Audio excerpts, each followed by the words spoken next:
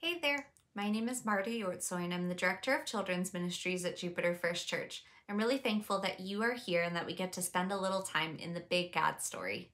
This week is the fourth full week of Lent. Lent started on Ash Wednesday and it lasts for 6 Sundays, ending with Easter.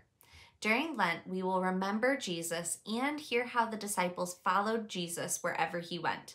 We will prepare our hearts and minds for Easter. During Lent, we can think about walking with Jesus on a special path. When we walk on this path, we learn more about Jesus.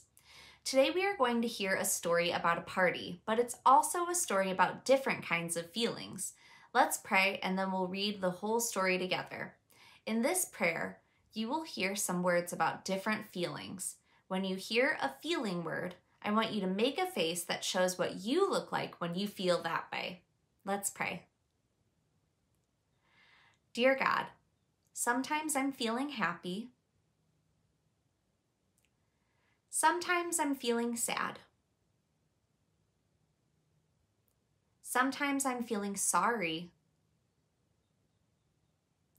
because I've done something bad. No matter how I feel or what I do, God, you always love me. That is always true. Thank you, God. Amen. Today's Bible story is called The Prodigal Son. Prodigal means someone who wastes a lot of money on silly things. Let's say the word together. Prodigal. This story is also about an angry brother and a loving and forgiving father. Our story is from the New Testament, from the Gospel of Luke. There are 4 Gospels, Matthew, Mark, Luke, and John. They tell the story of Jesus' life. Our story today is also a parable. Parables are stories that Jesus told about familiar things in life to help people understand God. Let's read the parable of the prodigal son.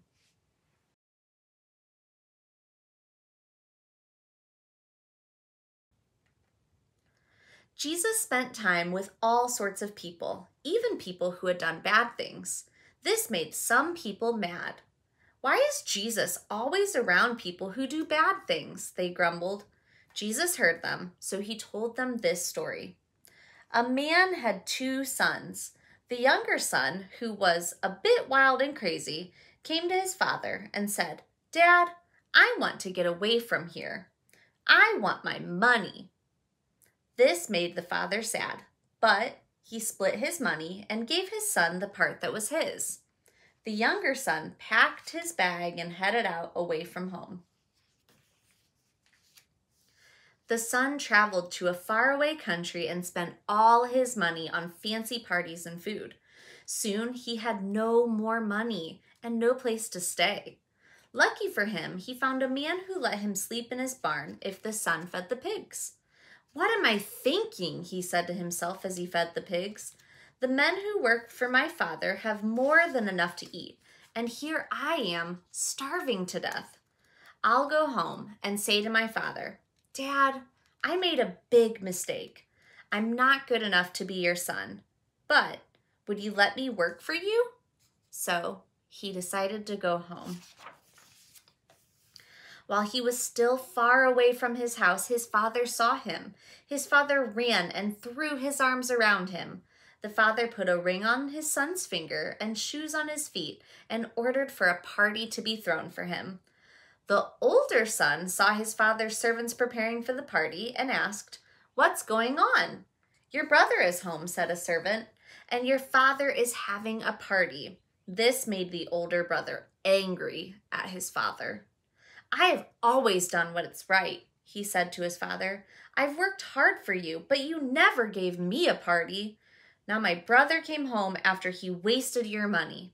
Why are you throwing him a party?"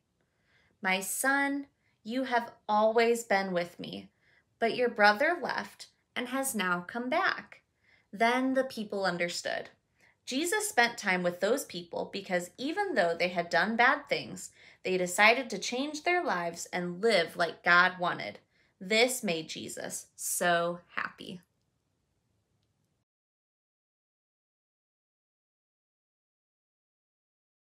Being forgiven is so sweet. The father in today's story loved his son with his whole heart, even though he made mistakes. Did you know that God loves you every bit as much? We all make mistakes and bad choices, and when we do something wrong, we can ask God for forgiveness.